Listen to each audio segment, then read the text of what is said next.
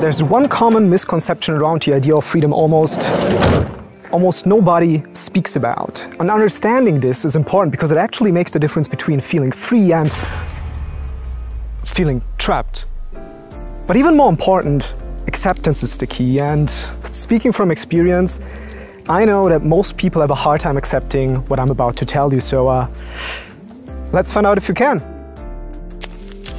Hey, can I be honest with you?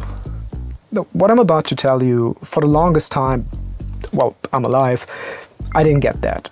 And when I got it, I just felt like... What? So, if you understand this from the get-go, you might already be ahead of me, but if you're anything like me and you intuitively feel like this can't be quite right, please stick with me. We'll get to that. But for now, let's get out. In my last video, I said something somewhat controversial. There is no ultimate freedom.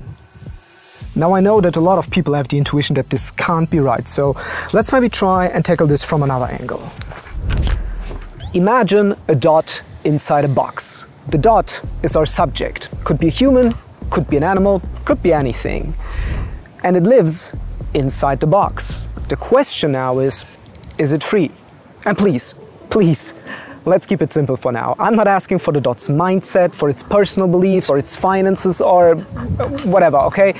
Let's stick to the concept for now. This is simple for a reason. So, is the dot free? I don't think there is one simple answer to that, because... This is Rania. She's my creator friend, she makes fun, beautiful, creative videos, and she's just the person I needed for this thought experiment.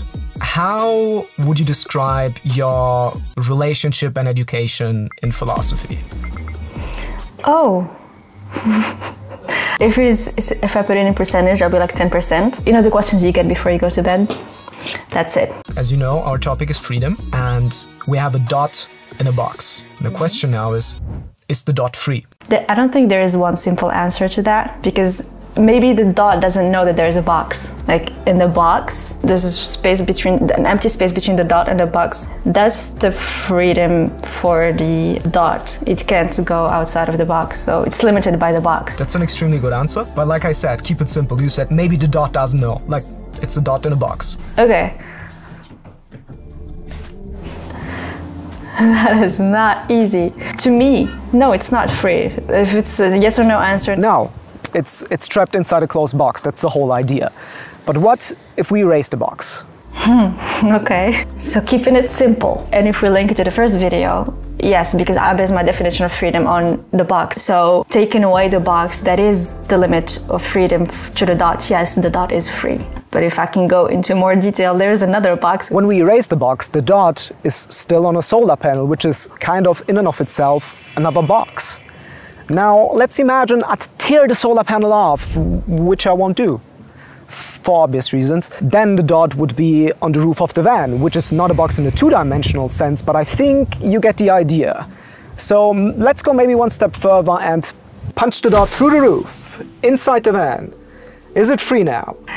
There's always going to be a bigger box. There will never be a total freedom to the dots. So there's always going to be a box inside of a box inside of a box. Funny enough, this scenario is a little bit more obvious because I'm like literally standing inside a box. And even though the dot is floating freely in the air, it is confined to this space.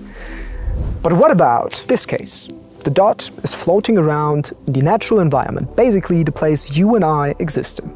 There's going to be the room, and then the apartment, then the planet Earth. There's unlimited, we don't know that, so there's always going to be something inside of something. And to which extent is the dot going to be free? This is where we need to abandon the whole idea of a box and replace it or exchange it with a different concept. Even though the dot is not literally sitting inside some kind of container, it is still contained in some kind of space, in an ecosystem, an environment. And this place is part of a village, which is part of an area, which is part of a country, which is part of a continent, which is part of the big ecosystem we call Earth, which is itself, ironically, a dot in space. So the idea of this whole analogy here is not to prove that there's always a box. No. The idea is, or rather the understanding should be, that things always need a space in which they can be. a ground for their existence. Or to put it in different words, a space in which they can exist. Van life, for instance, can be both freedom and confinement. People like me who freely choose to live in a van embrace the flexibility of freely roaming around, choosing minimalism over consumerism, adventure over routine. Whereas people who have no other choice, who cannot afford anything else, have to live in one small metallic room on 4 wheels without access to even the most basic comforts of modern life. This space can contain 2 very different scenarios, and it's neither the space nor the person that constitutes the freedom, if you can even say that. If you just have a van without a person, that seems out of context. If you have a person without any context, that also doesn't tell you much about their status of freedom, does it? What is crucial here is the interaction and relation between them. How does this particular person relate to this particular space in this particular context? Or to get back to our topic, transition, transition, transition, transition, transition, transition, transition, transition, transition. What does freedom even mean in the absence of restrictions? We link freedom to being limited or unlimited by something. So if we take away that something, we said that there's always going to be another something that's limiting you. Like I said, the dot may not know that there's a box, so maybe to it, it's free. So us as people, like I would say freedom would be able to do anything however you want it, wherever you want, without having any restrictions, any limits to it. That would be freedom. But that's kind of extreme too, because that goes into other topics. You want to hear my take?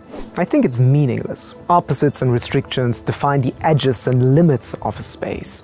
And since freedom is a concept, it is not an actual space or a literal room, but it is a conceptual space, and that space gets defined by us and our ideas about it.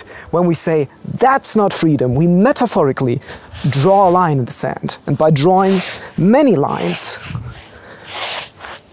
we create a room. And that room is not a box, and freedom is not trapped inside. That room provides the ground for freedom to exist, which is why there's no ultimate freedom. Freedom does not mean to escape all restrictions, but to embrace them. That is not to say to simply accept or go along with them, but to figure out the best way possible how to live with them or not be bothered by those restrictions and limitations, or at least as little as possible. What I'm trying to say is, you can stop the fight.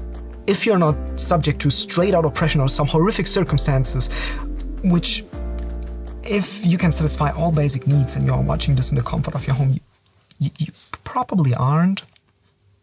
You are not struggling for freedom, even though it sometimes might feel like it, but what you're struggling with is the frame of your life. And if you reject that, I totally understand. Like I said, this just feels intuitively wrong. Because if I pick away at my restrictions, if I get rid of them one by one, until I'm left to do whatever I want, I will be totally and completely free, right? But let me ask you then, is doing whatever you want, regardless of the consequences this will have on others and the space you live in, is that freedom? It is not an easy topic. To me, if I am free to hit someone and I go outside and I start hitting people just because I wanted to, yeah, I'm just gonna go out and just start slapping people. It is doing what I want to whomever I want. So I was in that situation free to do what I wanted, but there was going to be consequences. So is that really worth the word of being free? I don't know. That's where our intuitions clash. Doing whatever you want sounds nice and all until someone gets hurt. Or until you need someone who also wants to do whatever he or she wants to do something for you. If that made any sense. What I'm trying to say, or rather trying to ask, is can restricting someone else's freedom be part of your freedom? That just seems wrong to me. I personally think it has very little to do with freedom and quite a lot with irresponsibility, since being responsible is not an easy choice. You could say, just in order to make that choice, it requires a certain degree of security and freedom. So, what will it be? Freedom or responsibility?